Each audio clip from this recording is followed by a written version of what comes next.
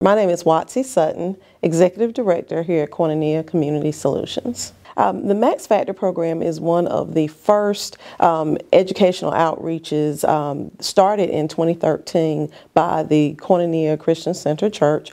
Bishop Rosie S. O'Neill founded this program as a legacy program, which is named after her grandfather, who was her first mentor. Max Factor is an incredible program that takes young men grades 6 through the 8th, mentors them, and helps them to navigate life, and particularly for those young men who are from underserved and under-resourced backgrounds. Many of our young men in Max Factor are from single-parent homes and may not have strong male presence in their lives. However, Max Factor features several very passionate and dedicated mentors who not only show up at school, but have just constant interaction with our young men through in-school life skills sessions such as anger management or public speaking. They do that twice a month during the actual school day, but also it features an after-school component every day of the school week, wherein the young men receive academic support, homework assistance, as well as various cultural exposures. They have gone to Broadway plays. They learn, fine dining etiquette, and just have exposures to our nation's capital and the Holocaust Museum, just various experiences that many times young men, particularly from under-resourced backgrounds, may not have the opportunity to be exposed to. But what is really, and those things are all wonderful and the young men enjoy them, but part of Max Factor that I think is most impactful, and Max Factor at this point, and it's going into its 10th program year, has served well over 100 young men and their families. But part of what is most impactful about Max Factor is that our Max Factor mentors show up both at scheduled times and at unexpected times. Students, as well as the school officials at CMEPS, know that if there's something that's going on, whether it's an awards day or a young man is having a difficult time in class, they can count on being able to contact that mentor, and that mentor acts as a liaison between home and school. Having the ability for a young man to have a consistent, loving and kind resource that they can always reach to, both with questions about academics or questions about, just life issues as they are growing into young manhood, has been pivotal for our young men.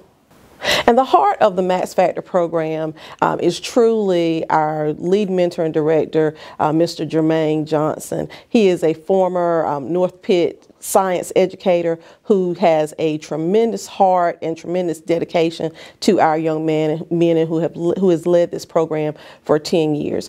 This coming Saturday, May 6th, we will have our first ever Max Factor fundraising event, an anniversary celebration that is celebrating all of the accomplishments of this program. The 100 young men and families that we've served, 95% of whom have graduated from high school. Many of whom have received academic honors in high school, as well as several have gone on to college. We have a young man now at the University of North Carolina at Chapel Hill, several matriculating into various colleges and universities in North Carolina, South Carolina, and the area, and several who are high school seniors this year, having received both academic and sports scholarships, and who are about to graduate from our area high school. So we are extremely proud of the work and the impact that Max Factor has had. But it costs. This program has been available to our young men and families completely free for 10 years, having been established and funded by